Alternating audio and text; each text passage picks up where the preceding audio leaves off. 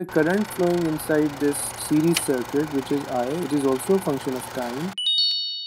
Hello guys, I hope you're doing great. In this video I'll be explaining to you some series circuits and the differential equation for a RC circuit. For example, we have an RC circuit. There's a resistor and there's a capacitor, both connected to each other using a voltage source, which is also called an EMF. So here we are denoting this EMF source, electromotive force source, as E of t. E is the EMF or the voltage and t is the time. So the voltage is a function of time.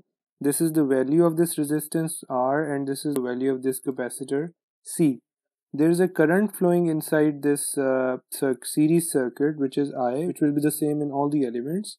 It is also a function of time. There is a charge which is stored on this capacitor, which is also a function of time, and we are naming this charge as Q, and it's a function of time, so we are writing this as Q of t. So if you go to physics, so you will find out that there is something which is called the Kirchhoff's voltage law, and what it does is it allows us to add all the voltages, the voltage across this element, and this element together, and use that to solve for different parameters. So I'm using the Kirchhoff's voltage law and I'm writing the equation: the voltage across the resistor plus the voltage across the capacitor equals to the electromotive force or the EMF source.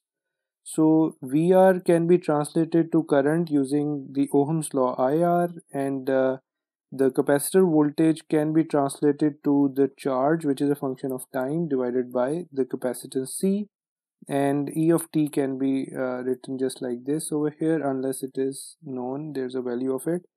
I can be translated using dq by dt, so I'm going to write R dq by dt, and this q is also a function of time, but for the sake of brevity I'm using only q, and here I'm also going to write only q equal to E of t. Right, so this will be the differential equation which we will be using to solve problems related to series RC circuit, right? So let's go and do an example. So this is exercise 3.1, problem number 31.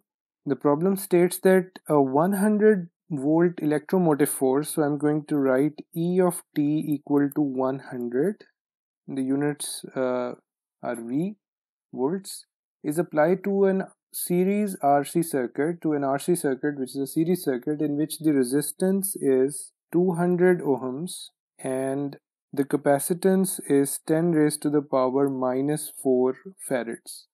So the question is, find Q of t, the equation for Q of t, if the initial value of charge was 0. The initial charge on the capacitor was 0. So let's do only this part of the problem. So what I can do is I can use this differential equation and I can simply substitute the values in this differential equation. So R is 200, so 200 dq by dt plus q divided by c, which is now 10 raised to the power minus 4, equal to E of t, which is 100. So we are done. So the first rule of solving linear differential equations using variation of parameters was that we get rid of the coefficient of the highest term in the differential equation. So I'm going to divide all the equation by 200, and I'm going to write this 10 raised to the power minus 4 as 10000 on in the numerator, because now in the numerator the power will be positive. In the denominator I'm going to write 200. On the right hand side I'm going to again divide the thing by 200. So these two zeros cancel with these two zeros, and this 2 cancels with 100, and I get 50. So I am going to write dq by dt plus 50q equal to, so here also I get 1 over 2. So I have to solve this differential equation in which P of t, because if you remember, we wrote the equations like this: dq by dt plus P of t q equal to f of t. This was the standard form. So comparing this equation with the standard form, we can immediately see that 50 will be P of t. So now I am going to write the integrating factor which is e to the power integral p of t dt. So the integrating factor for this equation will be e to the power integral 50 dt, right? So we can integrate the power here and we'll get 50 t, right? So we have the integrating factor, and the second step in this method was that you multiply all of this equation with the integrating factor. So I'm going to write e to the power 50t into dq by dt plus 50q equal to 1 over 2. So the left hand side immediately becomes the derivative of the integrating factor and the dependent variable, which in this case is q. The right hand side simply gets the product of whatever f of t was and p of t, right? This was the next step, and the next step further to this was that you integrate on both sides to get rid of this d by dt. But instead of doing that, what we do is we take this dt from the left hand side to the right hand side, and now we will integrate, right? Then it will make more sense. So on the left hand side we get e to the power 50t into q, and on the right hand side we get the integral of all of this. So I'm going to write down that over there. So we get 1 over 2 e to the power 50t divided by 50 plus c. So now I'm going to keep q on the left hand side, and I'm going to divide the rest of the equation with this factor. So 1 over 100, because 2 and 50 are being multiplied over here, this e to the power 50t will be cancelled with e to the power 50t, but on the second term it will be reflected over here.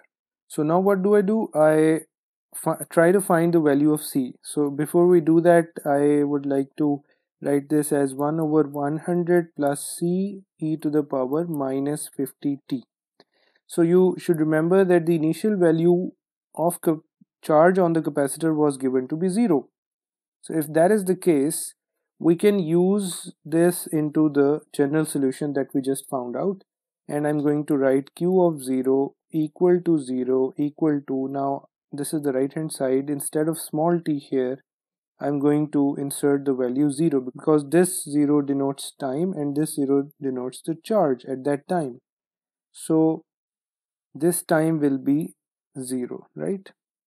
Okay, so on the right hand side I get 1 over 100 plus c e to the power minus 50 into 0. So I get minus 1 over 100 equal to c e to the power 0. So it shows the value of c is minus 1 over 100. So I'm going to substitute this value over here in the general solution. So I get q equal to 1 over 100 minus 1 over 100 e to the power minus 50t. This is the solution for q of t. You can actually write on the left hand side q of t, and if someone asks what is the value of charge after 1 second, so you just substitute a 1 instead of this t, and you're going to get a value of charge in coulombs from this equation. So this was another application of first order linear differential equations, and we solved it using the linear equation method of variation of parameters. I hope you like this video. Subscribe to stay in touch, and I hope to see you in next video. Thanks.